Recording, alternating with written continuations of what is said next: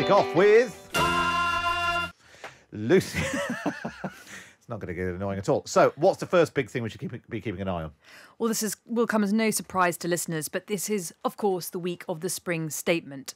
All the focus in Westminster is on the economy, which is facing pretty dire headwinds, and what Rishi Sunak is going to do to alleviate the cost of living crisis that's besieging families. Now, what do you think he's going to do? Because I know you spoke to him yesterday. You presented T&G with Tom, and he said he's very keen to present. I get it. I'm going to do something. But I can't do everything. Yeah. But he's in this problem, isn't he? Because of the pandemic, it's ratcheted up expectations that every time a problem comes along, Rishi Sunak gets the checkbook out.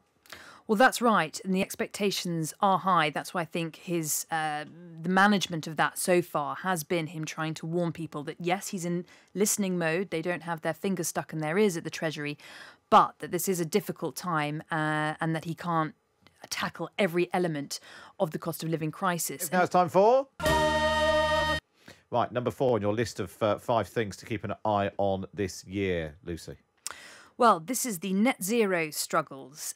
Very fashionable to be green. It seemed at the beginning of Boris Johnson's premiership quite an easy way for him to overhaul the reputation of a party that's sometimes lambasted as nasty. But it's become a real kind of touch point between those more on the centre of the party and those on the right. We've seen that over the weekend as some of the tensions between the Prime Minister and the Chancellor have spilt over into the public realm over the energy strategy.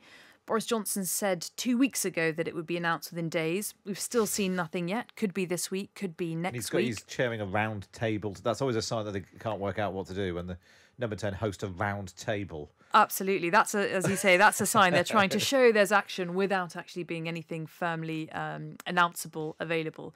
So the Prime Minister wants to forge ahead with some really expensive investment into nuclear power. At the moment, it makes up about 15% of the UK's energy mix, but that's due to plunge by 2030 as the majority of the nuclear fleet of power stations will retire.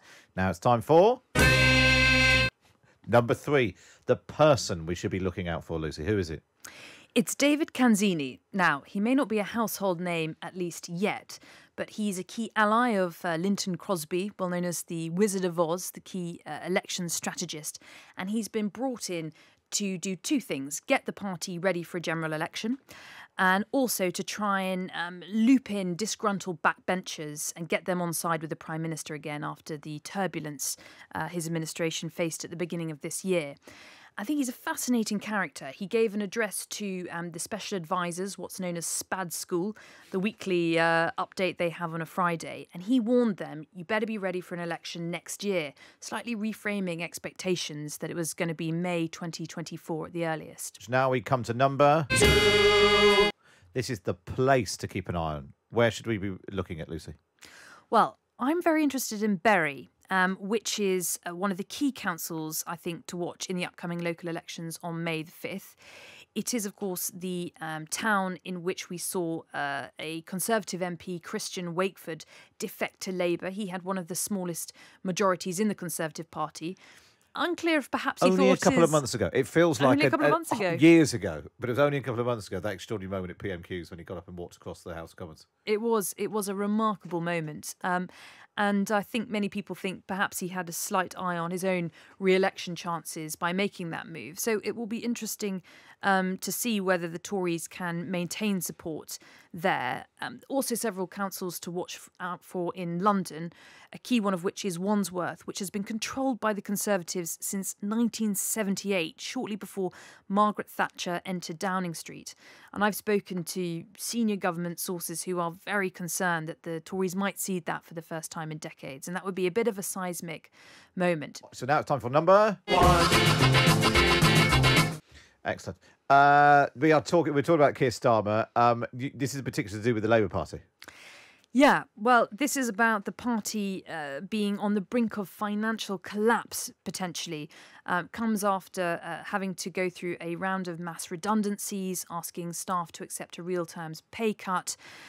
And this is in part because they have lost a lot of members since the end of the Corbyn era, people who are unhappy with the more moderate stance taken by Keir Starmer and the ditching of some of those more radical policy positions. That's left them with £8 million in dues short. And now Unite, one of their biggest funders, is threatening to pull all support entirely. We haven't mentioned Partygate, but we possibly should.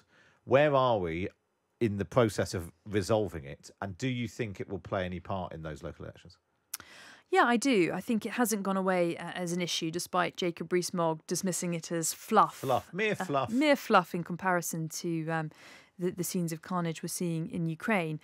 I think there is still a high degree of anger about that. But of course, you can't keep up momentum with a scandal like that. You know, it was amazing to my mind how long it ran in the first place, given we're in this era of 24/7 news. People have short TikTok style attention spans.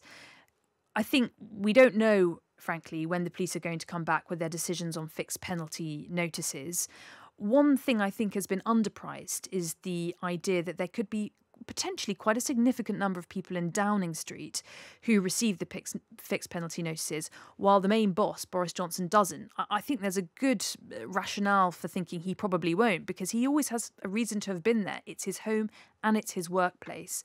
And I think if there are junior staff who feel that they've been thrown under a bus or they're getting punished when the senior echelons of power aren't, we could see more briefing. We could see more people turning against him. There are reports at the moment that morale is not great in parts of Downing Street. Yeah, it'll be interesting to see how that pans out, because